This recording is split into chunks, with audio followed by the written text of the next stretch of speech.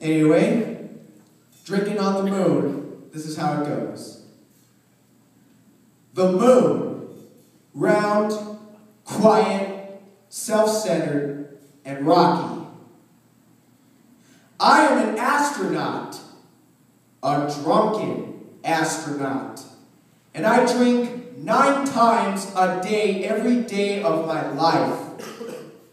Sometimes I throw up, sometimes I pass out, and there are times when I like to belch and shout. NASA sent me here to explore the moon and take pictures of what it's like.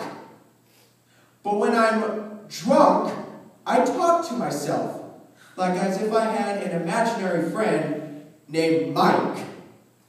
Mike, that's an average Joe name, and it pits me with nothing but grief and shame. I drink because I think life is too dumb. But now I feel juicy inside, just like a plum.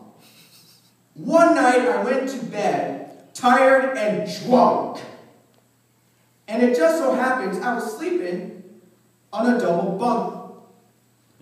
Then I heard this voice in my head, asking myself, am I in heaven?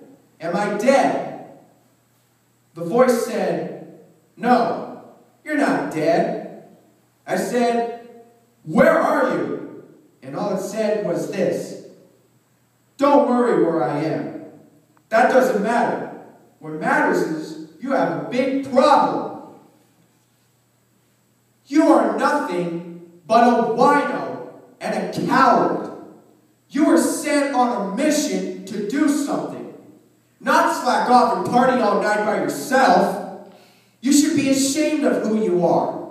This isn't you. I know you're better than this, but you've got to overcome this problem of yours because you need to learn responsibilities for others. If you don't, then you're just plain old selfish. I don't think you want to go through this for the rest of your natural-born life. I think it's best for you to change yourself. Change yourself, and you'll change everyone's lives, and they'll be very proud of you and who you really are. I want you to start right now. I want to see you become a real man. Now show me that you can. And for the first time, I did it. I stopped drinking. I was finished, and I became sober for the rest of my life. I did what I needed to do. Then I went back to NASA. I told them about my trip there. I didn't tell them I was drinking. I just told them I did my job well, and they awarded me the Nobel Peace Prize for Science. It was golden and shiny, unlike a dime, too silver and tiny.